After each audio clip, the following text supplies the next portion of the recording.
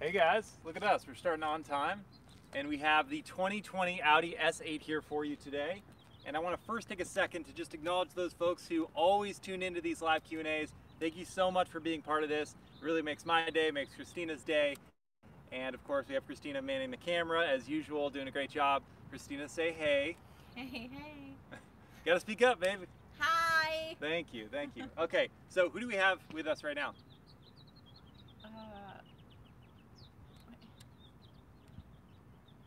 We have František Kovalik. Gotta speak up. František Kovalik, Sobre Carros, Finn the Gamer. Yep. Hi, everyone.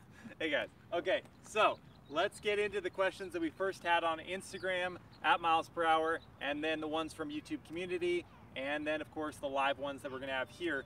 Remember to subscribe and hit the bell to get notified to get the daily video uploads. We will have the POV day drive, night drive, and walk around for this car up soon. So go ahead.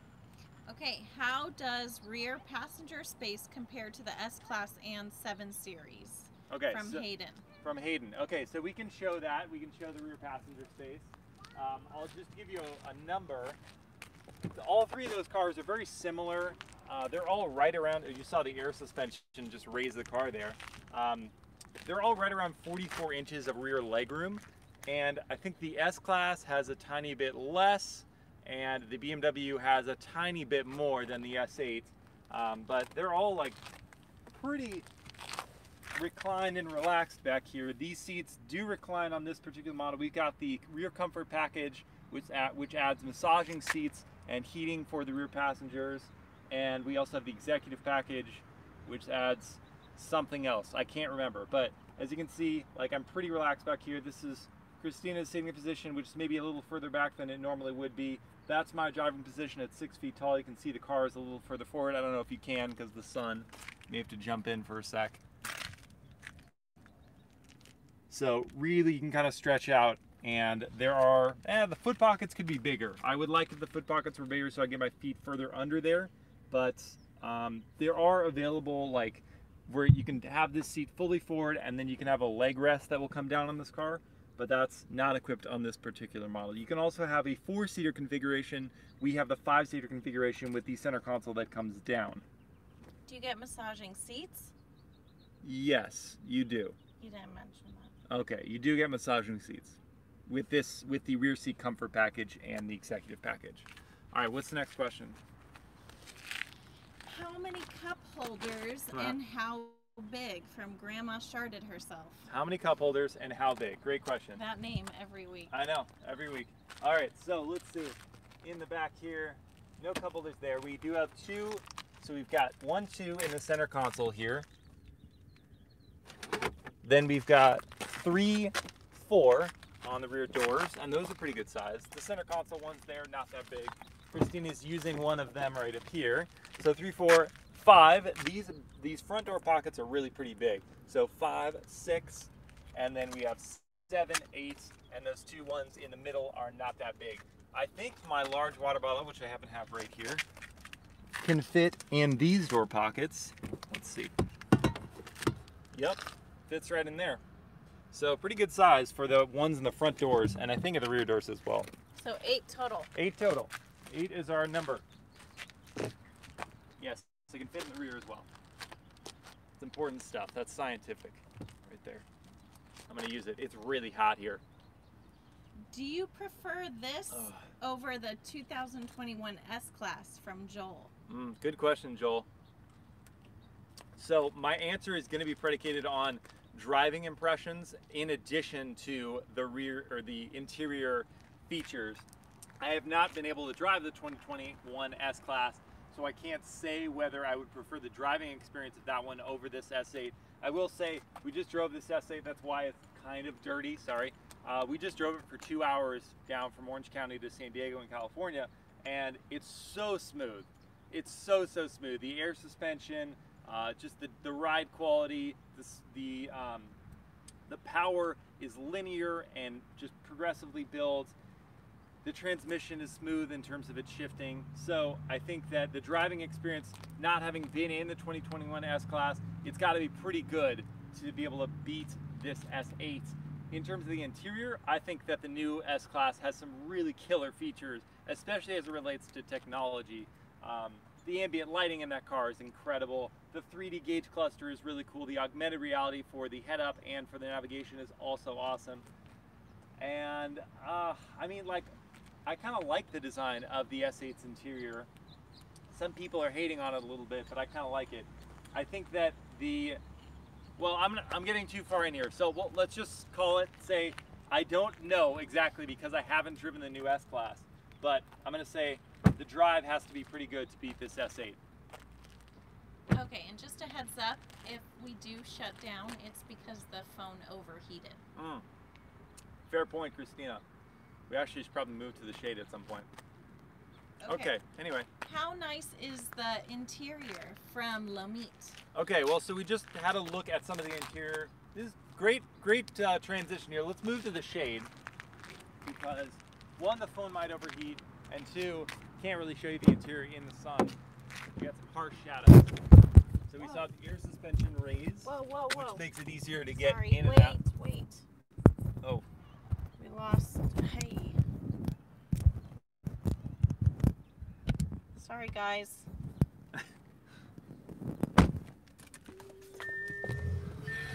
It wouldn't be a live Q&A if we didn't have technical difficulties, honestly. Christina didn't mess it up. We're just moving right over there, and we're in a parking lot, so no seatbelt. All right, so the interior. We're looking at a bit of it right now. What we can see first and foremost is that there is a ton of this piano black material. So this black gloss stuff is all over the dashboard, it's all over the center console, and as we see right here, this car has, I'm not sure the exact mileage, but it's under like 3,000 miles, and this is already scratched up, and it smudges way too easily, so that doesn't give me great vibes on the interior. The infotainment screens here are great. I will get into those. I think we have another question on those later. But the seats are wrapped in a Valcona leather, very comfortable. The front seats have massaging, heating, ventilation. It's all good in here. But I don't think I like the piano black all over the place. That brings down the interior for me relative to, say, like the BMW 7 Series or the Mercedes-Benz S-Class.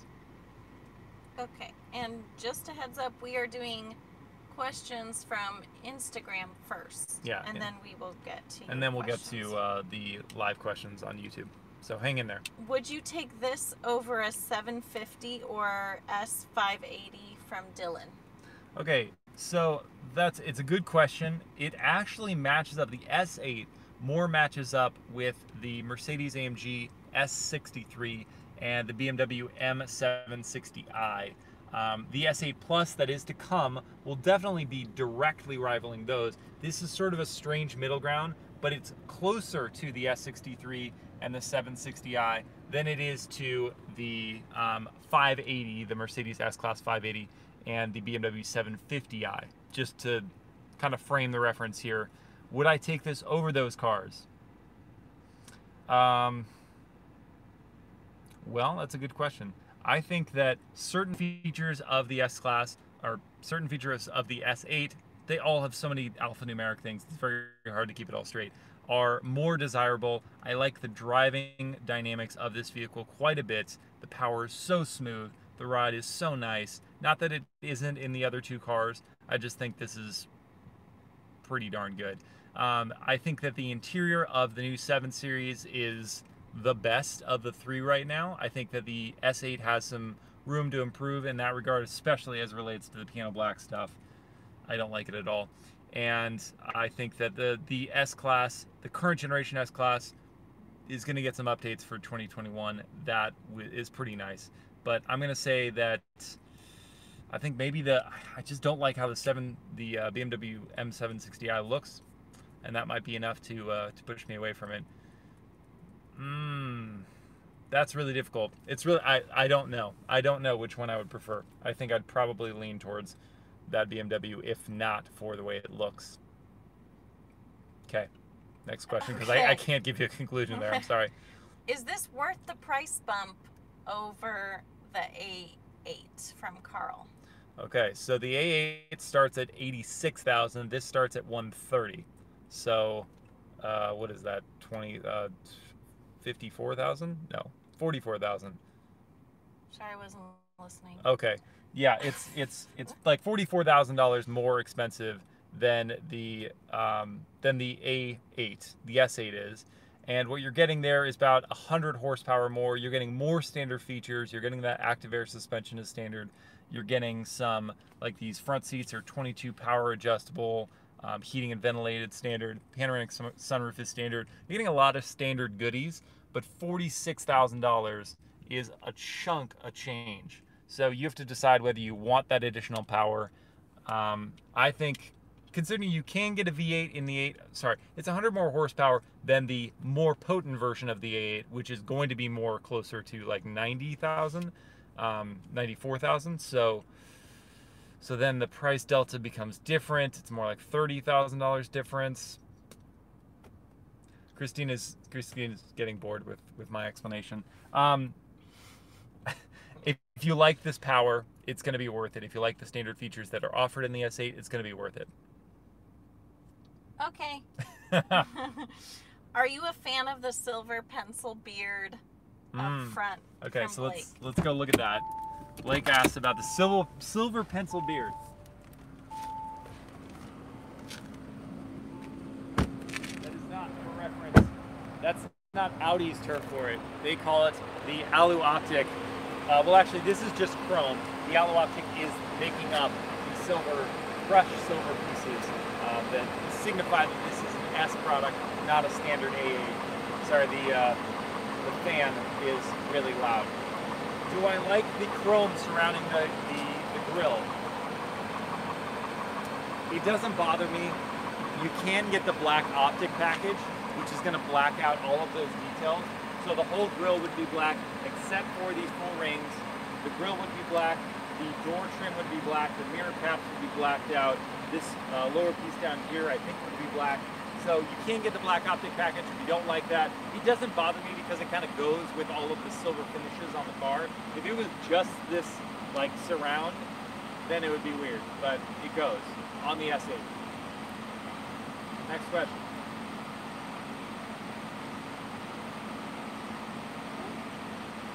Okay. Do you like the touch-only / fingerprints galore infotainment? Yeah. Okay. So we already talked about the all of the smudges on the piano black stuff. We didn't talk about the infotainment yet, though, so we can show that. We'll go open your door.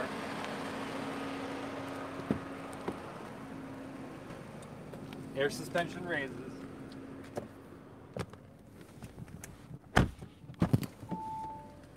Alright. So, to Blake's point, the infotainment now is only touch. There's just a physical volume knob. That's the only detail on the car, on the infotainment. So it's all going to be touch, but it's not just touch. It's got haptic feedback. So you know whether your indication has actually gone through because it gives you a click, an audible click, and you can feel the depression in the infotainment.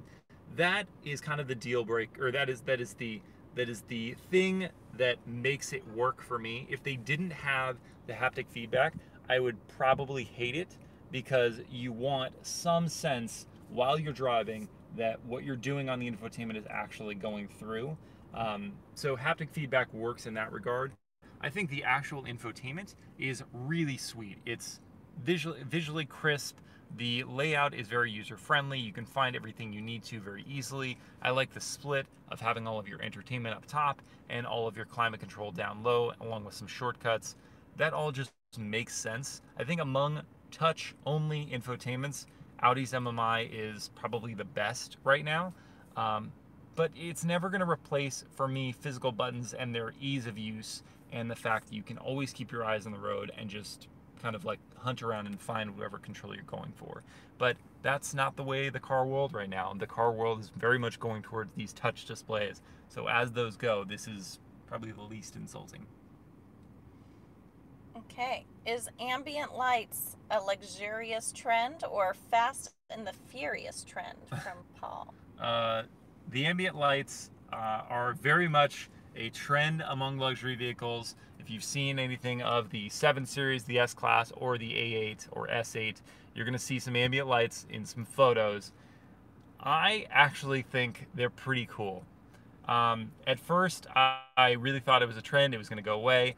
The longer it's stuck around and the more they've been able to improve on not just the quality of the ambient lights, the placement, the functionality of them. Like I was just in the new S-Class, and if you watched my top 5 highlight video of the S-Class, which plug, you should go watch that, you'll see that the ambient lights are interactive. So if you talk to the navigation system, their My Mercedes or whatever they call it, then it will give you some ambient light feedback to show that it's like hearing you.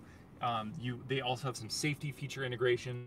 So the ambient lights up here on the doors, if the door senses that there's like a biker coming by, then it will flash at you before you open the door, so you know, like, hey, don't open the door any further. Or if your blind spots being triggered and you're trying to change lanes, it'll flash at you. So I like that they're starting to think of how we can use ambient lights not just as a cool detail, but as like a user-friendly safety feature. That's neat. And therefore, I don't think it's the Fast and the Furious trend, though I love the reference. Really well done, like Paul. But but the ambient lights in here don't do that. No, the ambient lights in here do not do that. The ambient lights in here are probably like maybe a one step back from that. They're still cool. You still have a lot of functionality, a lot of different settings that you can make for the ambient lights, and lighting and visibility, interior lighting. You've got some mixes of different lights in here, so it'll blend different colors for a look, or you can actually like go into the different surfaces or lines and various colors. So here we can see we've got 30 different colors that we can program for these surfaces or lines. Not as much as I think Mercedes-Benz is, like 64 colors. Wow. Okay. Christina's all about the enthusiasm today. It's really hot. Yeah, it is. Okay, S8 or AMG S63 from Hirofumi Ono. Okay, so yeah, we already kind of talked about this, S63 or S8. If it's going to be to drive, I'm going to say S8.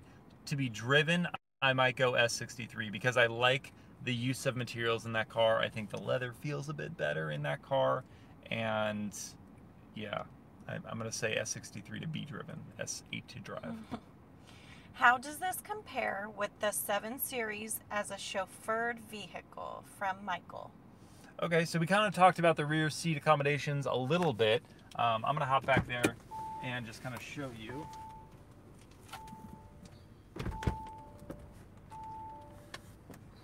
Space is not going to be an issue. As I already talked about with Hayden's question, the legroom is going to be about the same with the S-Class and the S8. Again, so many different letters and numbers, sorry. But I think that the setup in the S-Class, whether you do 4-seat or 5-seat, I think that this center console area is a bit nicer in the S-Class. The ride quality is going to be very similar between the two for the rear passengers. And the features like the reclining seats and the foot spot, a footrest for both of those cars, those are features you can get. You can get the displays on the backs of the seats in both those cars.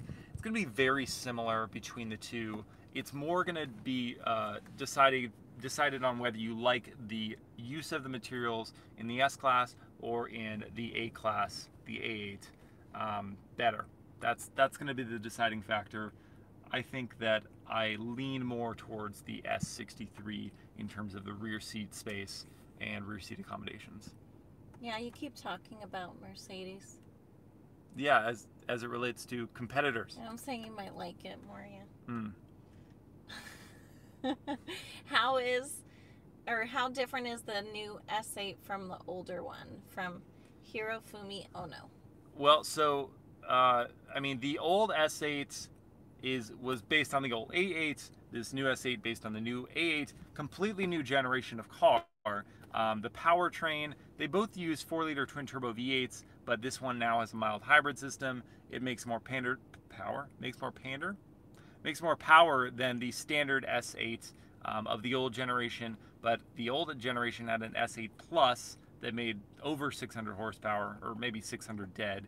And then the S8 Plus is still to come for this car, but I imagine it's going to make more than 600 horsepower. So they're different. I prefer actually the styling of the old generation S8 to this new one on the outside, except for the light signatures. The matrix design LED lights are so cool on the new generation S8, but I like the kind of like boxier look of the old generation S8 styling. What's the engine from Kitten? The engine, just mentioned it's a 4-liter twin-turbo V8 paired with a mild hybrid system. We can go look at it if it's not going to be too hot. Am I locked back here? Yeah, you might have to.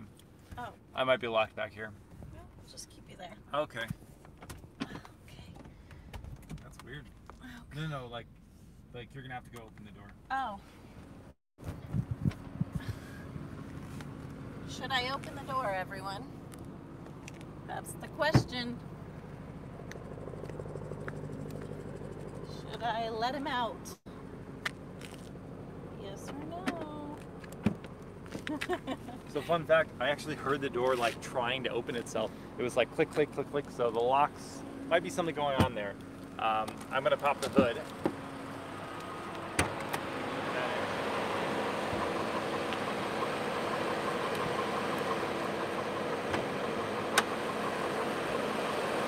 So there it is. Nothing too special to look at. It's mostly just a plastic cover like most of these cars these days. But we can see 2 air intake systems and 563 horsepower is available, 590 pound-feet of torque, 0 to 60, 3.8 seconds. That's crazy for a car that weighs 5,500 pounds. It's pretty nuts. Quattro all-wheel drive, of course, that's an Audi signature, that is standard, and it uses an 8-speed automatic to send power to those wheels. We've got a limited slip rear differential as part of the S8 model, not the A8. So that's all your powertrain stuff. What's the next question? I'm going to get into YouTube, but I'm guessing they want to hear you rev it. Yeah, probably. Okay, I can rev it. I'm going to put it in dynamic mode to do that. Just be off to the side a little bit. Yeah.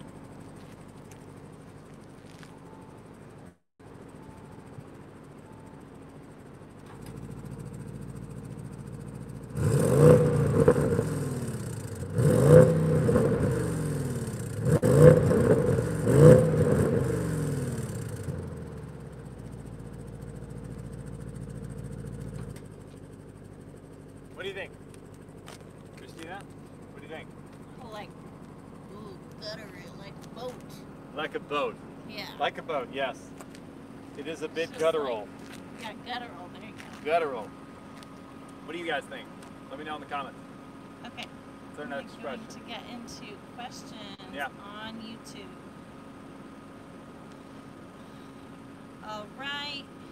Hey Miles, if you were looking at the chat, do you think you could try to do a 3D audio POV drive of the 2012 Lamborghini Aventador LP704?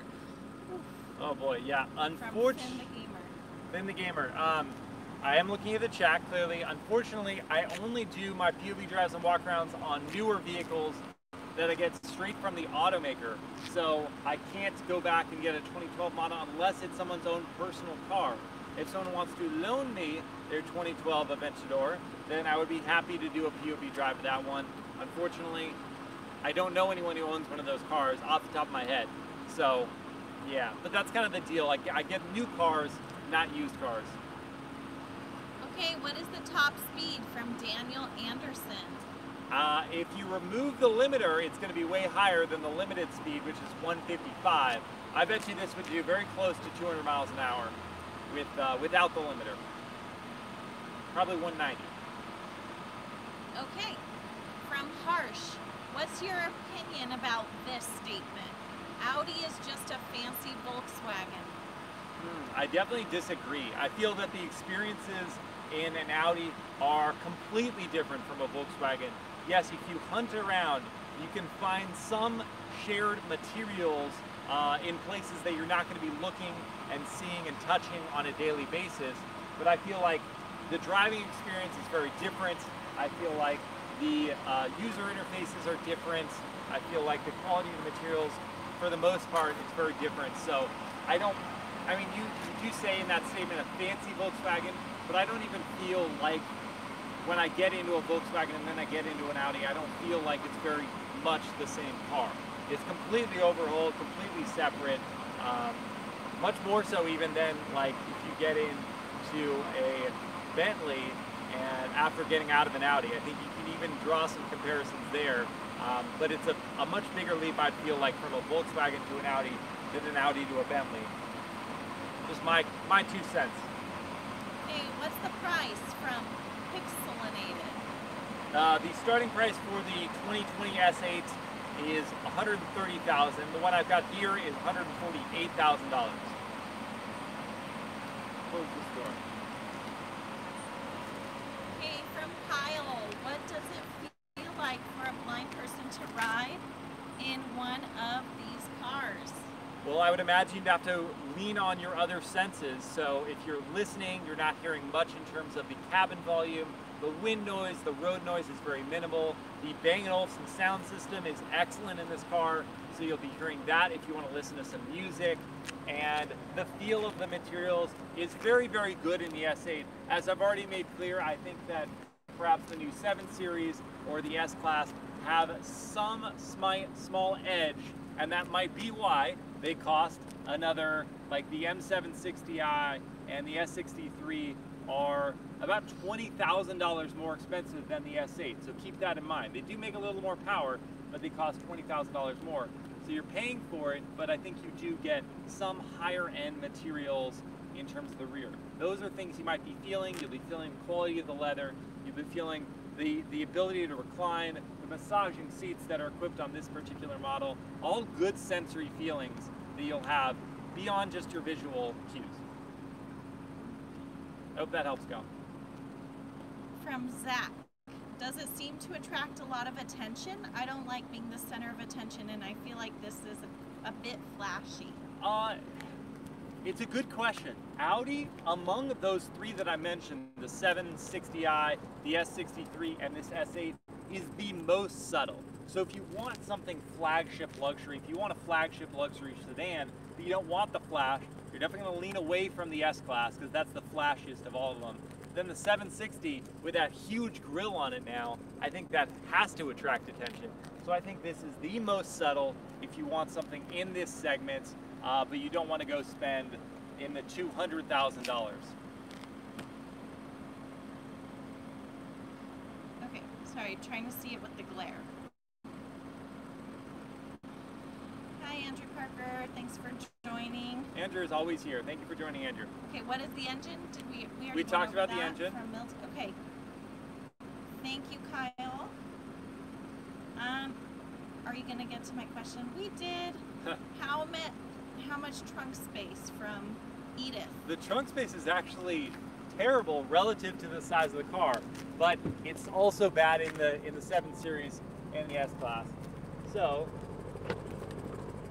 forgive us, we do have a couple things in here, but it's only 14 cubic feet of space. So it's very narrow. That's the one weird thing about the car. It's a pretty narrow trunk. It does go back fairly far, and you can fold down, I think you can fold down those seats. I may be wrong. You may actually not be able to fold down those seats. In which case, you just have the trunk. There's going to be enough space for a couple large suitcases and maybe a couple carry-on suitcases, but it's not a massive trunk as you might expect for a vehicle of this size. 14 cubic feet. We should drive a little and Okay, we'll drive a tiny bit. it's toasty. It is warm. Whoa, guys. I just smacked the camera with the door. Oh no. Gotta love It's okay, me. we also inverted it because of the audio system fell off, so we're doing well. All right, seat belts. Okay. Wouldn't Volkswagen Arteon be a better buy in terms of value than this from Harsh? So, I mean, I already talked about the differences between a Volkswagen and an Audi product. I think the Arteon is actually even just in a completely different segment. It's more a mid-size coupe design sedan, whereas this is very much firmly a full-size luxury sedan. And I don't think the quality of the materials, I don't think the luxury feel in the Arteon is anywhere comparable to the S8. So it's very much targeting a different buyer. You have to be looking for this experience, or if you want an Arteon, you're looking for a sort of lower tier but more affordable experience. So it's hard to say whether that's this or that is a better deal. They're just completely different segments. Okay, this is the best way to do a car review from Michael Pang. Thank you. Well, I'm glad. Okay. See how smooth this is right now? This is the air suspension. I'm going to go over, like, this is actually kind of an interesting little bump section. And, I mean, you hear the bump, you feel a bit of the bump, but not much at all. Okay, from Harsh. Are you planning on doing family SUV segment for live Q&A? Also, do you see yourself becoming an SUV guy once the kiddos arrive? Well, so Christina already has an SUV. We already have an SUV. We have two. We have two, you're right. Oh my goodness, I forgot. Well, yeah, it's an SUV, but the Land Cruiser really is a truck. It's a solid axle truck. And so I don't just even for camping. And it's just for camping, so I don't even think of that as an SUV. But the RAV4 that we have is very much an SUV. So I'm already kind of in the SUV segment, if you will, as relates to my own personal cars. When the kiddo does come, we will definitely be able to do some more full family style reviews of SUVs, because we'll actually able to use the car seats in the rear and those kind of features that we wouldn't normally use when it was just Christina and I up here in the front. Now this is a fairly smooth road, but it does still have some bumps and undulations, and you can see that the ride is just, first of all, the cabin volume, it's hard to maybe come across in this video, but it's so quiet in here. We don't hear any wind. We hear just the tiniest bit of road noise. This car is on 21-inch wheels, so keep that in mind. You have narrower sidewalls than you would as standard if you have the 20-inch wheels as standard. Okay, I think we already answered this question, Michael. How does it compare to the 7 Series as a chauffeured vehicle? Yeah. You already said that? Okay. Yeah, we did that. All right. Hi, bro from Uzbekistan. Hello. Hello. Had that one before? I don't know. That may be new representation. Okay.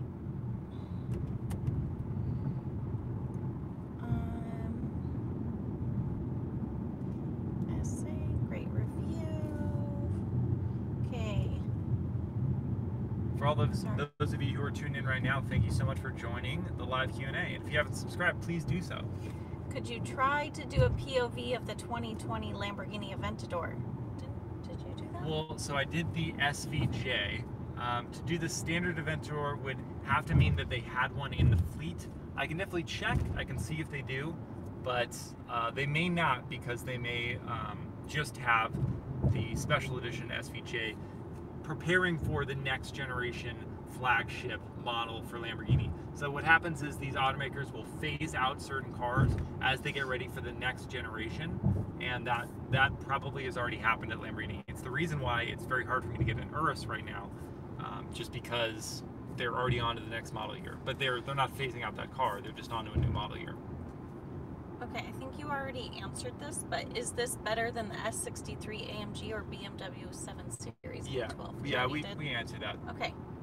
In great detail, which is, it's basically to say that it is a very good value relative to those cars.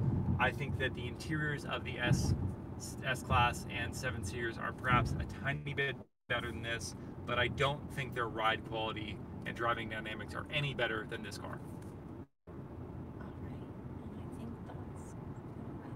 All right.